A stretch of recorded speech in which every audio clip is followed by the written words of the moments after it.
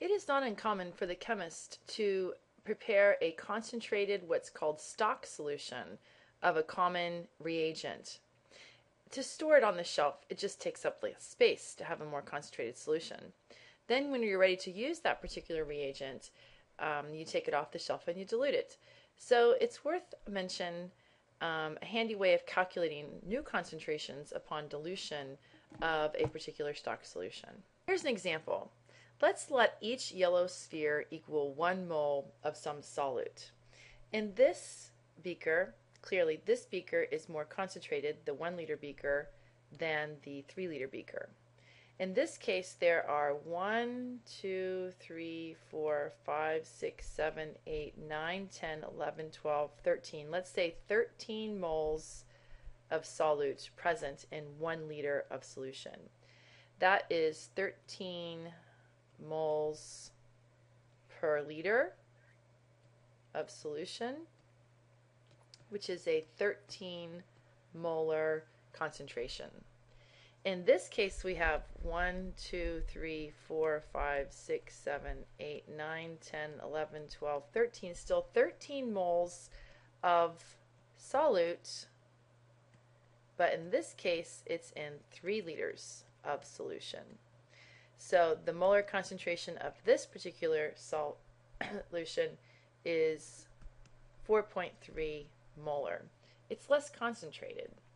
But the thing that we note, even though the concentration of the 1 liter is greater, if we can assume that we started with this 1 liter solution and added 2 liters of water to get the new solution, what we find is that the number of moles in the two solutions is equivalent. In both cases, we have 13 moles of solute in the solution. Because of this, we have a relationship between the molarity, let's call this beaker 1 and this beaker 2. The molarity of beaker 1 is 13 molar, and if we multiply it by the volume of beaker 1, it's 1 liter. That equals 13 moles, which is also equivalent to molarity of 2, which is 4.3 molar, times volume of 2, which is 3 liters. So the number of moles is constant. And so we can have a handy expression which we call M1V1 equals M2V2, because both of these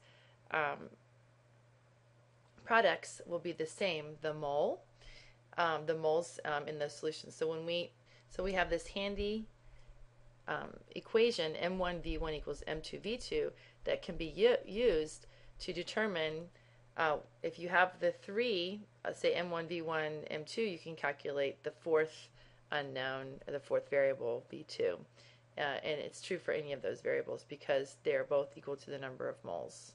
Let's take a look at an example. How many milliliters of an 18 molar sulfuric acid solution are required to prepare 1 liter of a 0.9 molar solution of sulfuric acid? So in this case, what we're doing is we ultimately want to prepare 1 liter. So let's say this is a 1 liter volumetric flask and this is my 1 liter line. And what I want to do is I'm going to prepare 1 liter, and I want my concentration of this 1 liter to be 0.9 molar. That's what I want. But I have an 18 molar stock solution of sulfuric acid. The question is, how much of the sulfuric acid do I need to add at this concentration to this volumetric flask such that the final concentration of 1 liter, when I add enough water to get up to 1 liter, it will be 0.9 molars.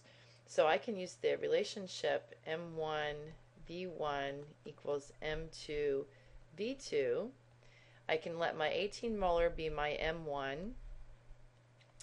I'm looking for V1, that's my unknown, and the V2 is 1 liter and the M2 is 0.9 molar. So I can plug all the values in that I have, so it's going to be 18 times V1 equals, let's see, 0.9 times V2, which is 1. I've left off the units for clarity here. V1 then is going to equal 9.9 times 1 divided by 18, which equals 0.05 liters. So the units there are liters because I have moles per liter times liters. So my volumes end up to, or my volume here is in liters, which is the same as 50 milliliters. So what I'm going to have to do is take 50 milliliters of this solution, this 18 molar solution, add it to this volumetric flask, and then bring the volume up to 1 liter to get my desired 1 liter of 0.9 molar concentration.